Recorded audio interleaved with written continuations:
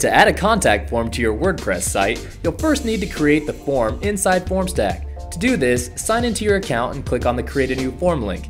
You can build the form from scratch or start with our pre-built contact form. For this example, we'll start with the pre-built form. On the next screen, you'll be able to customize the pre-built form by deleting fields you don't need. Using the drag and drop interface, you can also move fields around in the order you want them to appear. You can also click on fields to edit titles and other information. If you need to add any extra fields or sections, you can use the buttons at the bottom of the page. Once you have your contact form created, go to the Use tab of your form, then click WordPress.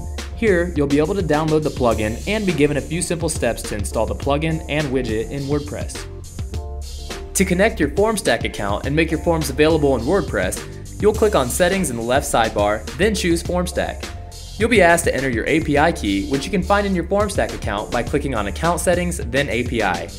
Copy this code, go back to WordPress, paste it in, and click Save Changes. Now, when you go to create a new post, you'll notice a green Formstack button in the tiny MCE editor for the plugin.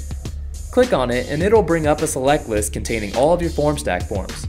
Scroll down to the form you need and click Insert Form to add it. A shortcode will be added to the editor, which will display your form once your page is rendered. If you want to embed your form in the sidebar of your page, you can use the widget. Under Appearance, click on Widgets, then drag the Formstack widget into the desired location. Your form's CSS is automatically optimized so it'll look and fit great. If you have any questions or need help getting started, please visit support.formstack.com.